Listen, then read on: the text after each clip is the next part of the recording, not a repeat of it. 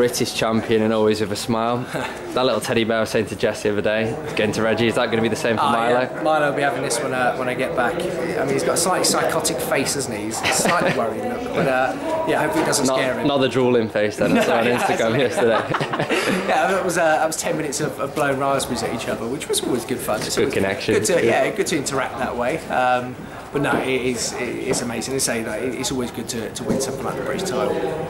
But I'm not happy with my performance at all today. It was just one of those days. I think I just woke up not feeling it, and that's something that every Tom, Dick and Harry has in their normal life. Is that different though through fatherhood? Is that obviously? No. Do you see it like a different way? You speak to Milo in the morning, you kind of take your focus away from the track. Is it anything like that? If anything, having him there actually helps me, because obviously I want to do well for him, and I want him, once he's old enough to understand what's going on, to be really proud and come and see and support everything else. So from that point of view, I've got a real reason to do well. So in actual fact, having him is great. But as I say, like most normal people, some days you just wake up and don't feel great. And I tell you what, if I could have pushed that competition back 3 or 4 hours, it probably would have been a bit better. But today it wasn't really happening, and I had to dig deep to get that distance out. And 8:11 is nothing special, but I got the win, and that's great.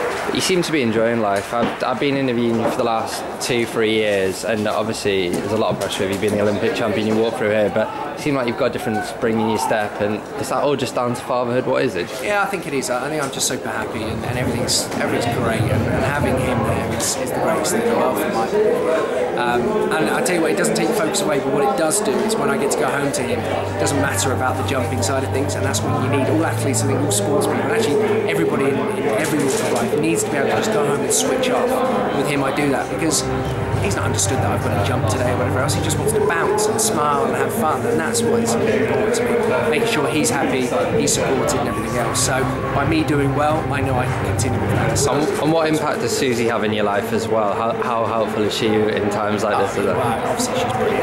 Again, a fantastic mother, and brilliant with me. Like, we have so much fun, and I think that's hugely important. I'm just really happy.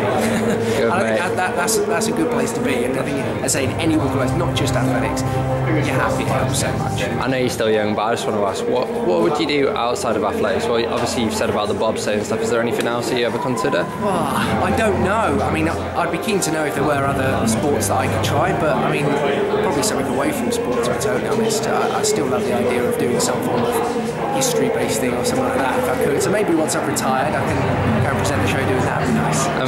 And finally, as a United fan as well, who's the summer transfer target? Who would you want? One person, Greg Rutherford, come on.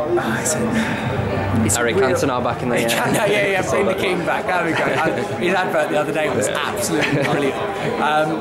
No, it's a tough one. Defensively, we have to improve. Ramos stuff. If this happens, it'd be good. And you got Otamendi, I say his name. I mean, he's a great defender as well. Bring them both in, I think we'd be pretty happy with that. But interestingly, if the Van Persie stuff is true as well, we'd be quite thin on the ground up front. So I don't know, and still centre midfield, you can't rely on Carrick because he's getting older and going to get injured. So there's still a few, I think 3 or 4 at least need to come in, and who knows what's going to happen with De Gea. Like, that's pretty worrying to me. So there's a few issues. There's not just one. I think there are a few that need to come in. Brilliant. Thanks a lot, mate. Cheers. Cheers, pal.